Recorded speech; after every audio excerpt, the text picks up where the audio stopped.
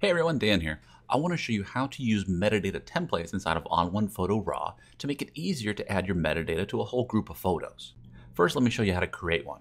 Simply select a photo that has your metadata on it or that you want to enter the metadata on. So I just selected one photo and I've gone in and I've added some important metadata to me. I put in my author information, my contact information, and my copyright information.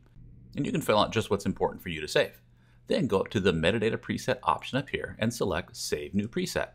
When you save a metadata preset, you can control which sections of metadata are actually stored. It'll save everything by default, but if there's only certain ones that you want to store into that preset, you could do that. So for example, if the only ones I really want to save in here happen to be the IPTC copyright and the IPTC contact information, I can check everything else off. So the only thing that actually gets recorded in the preset is just the contact and copyright information. So I'm going to call this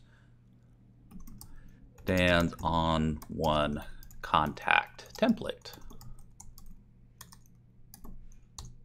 There we go. Now that lives in that preset list. I could select all the other photos in this folder, and then from that pop-up, just select that template, and now it applies that same templatized metadata to all of the photos in the folder. And I can use that over and over again in the future as well. So when I import a new batch of photos, I can simply select all and tag it with that preset. And you can make as many of those presets as you want. You could do it on a job-by-job basis, or you might keep one for work and one for personal. It's really up to you. It just gives you a great way to store bits of metadata and apply them selectively. There you are. Thanks for watching.